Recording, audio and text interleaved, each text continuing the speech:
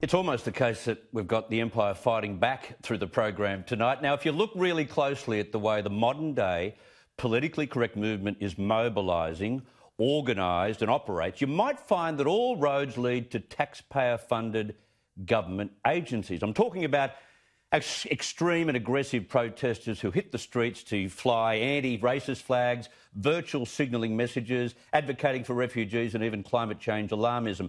Very rarely are these suburban neighbourhood movements, rarely.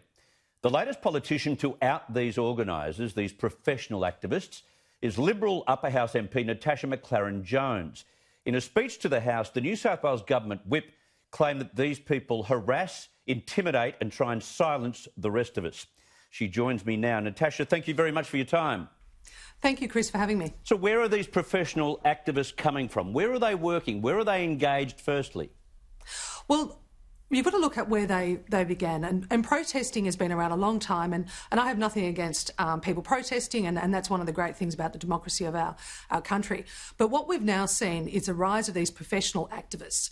They're deliberately, and I say infiltrating, minority organisations, recruiting on our university campuses. They're out there pushing their own agenda, whether it's human rights, animal rights, or the environment. And if you don't agree with them, then you're called a racist, bigot or ignorant.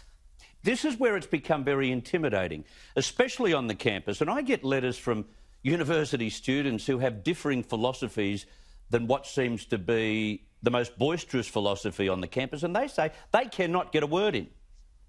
You're spot on. That is so true. And we saw a horrible case a number of years ago where 3 university students up in Queensland spoke out about a computer lab and they were taken to the Human Rights Commission. And it took over 3 years for that case to be dealt with. And the court actually ruled in the students' favour. And the Human Rights Commission in particular did everything they could to try and nail these students. Exactly. I have a little bit of a joke that I've been telling the last couple of days. Dad says to his boy, what do you say to get what you want? And the boy replies, I'm offended. These same activists have created an industry for those people who want to get offended by everything. It is, and that's what it is. It's this outrage that they deliberately go around drumming up amongst the community, finding issues, motivating people. And you only have to just look at the protesters and the footage. And a number of the people that are there are not even there wearing T-shirts or holding up posters that are have anything to do with what they're actually protesting about. And it's an angry mob, and we've seen this attack most recently, particularly on our police, which is absolutely outrageous. Yeah, there we had the Black Lives Matter protest organised initially by the Communist Party of Australia. So exactly. It becomes almost a membership and a club that are all extreme lefties that all get together and try and jam these issues down the throats of the majority of Australians. What sort of reaction did you get in the Upper House when you said that from the Greens members in the House, Natasha? I haven't actually spoken to any of the Green members about it, but I have received a lot of support from people across Australia, actually. I received an email only yesterday from someone in Townsville saying, good on you. This is about time we all stand up, because people are being pushed into not having their opinion. They're concerned about expressing their views. And in the Upper House, we're actually doing an inquiry that's looking at the Anti-Discrimination Act. And we're looking at particularly the complaints handling process and whether or not the threshold is too low. And we've received close to 200 submissions, obviously both sides.